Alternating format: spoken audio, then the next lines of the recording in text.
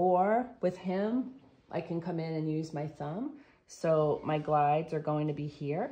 This hand is just holding and stabilizing, but then I can get more into that mobilization with movement.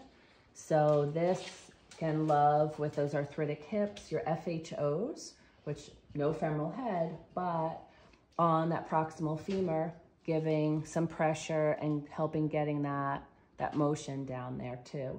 And this, I mean, I can definitely start with my grades 1 and 2 and then go into 3 and 4, but then get more into the movement there. And so with your thumb, you're pressing ventrally? I'm down, so probably not even ventrally, medially and a little bit of ventrally. So yeah, my brain is still waking up.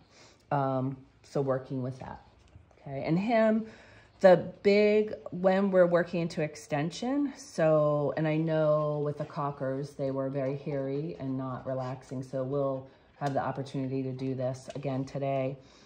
Finding when you come on that ischial tuberosity, I think about then sliding underneath, and those proximal hamstrings are very thick. So it requires, again, picking up some of that tissue, flack, and really, working there. And those are the two big hip mobilizations that